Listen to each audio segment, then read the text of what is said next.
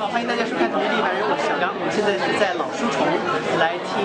很多人一起来讲一些他们爱情的小故事。由 Rainbow Worm 主办的同志爱情故事吸引了很多中外朋友们前来参加。Rainbow Worm 活动是由北京同志中心发起，由志愿者主导的文化活动，目的是加强北京地区 LGBT 社区的文化交流。本次同志爱情故事征集了一些北京朋友的创意文章，有的谈感情，有的讲浪漫，有的是诗歌，有的是剧本，有的是中文，有的是英文。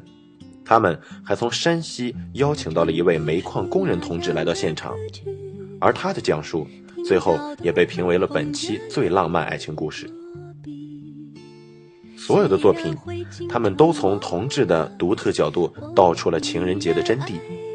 同时也都是由作者或社群内的朋友亲自演绎的。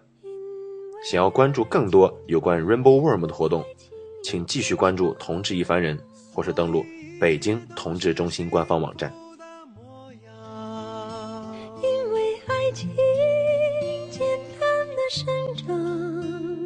依然随时可以为你疯狂。因为爱情怎么会有沧桑，所以我们还是年轻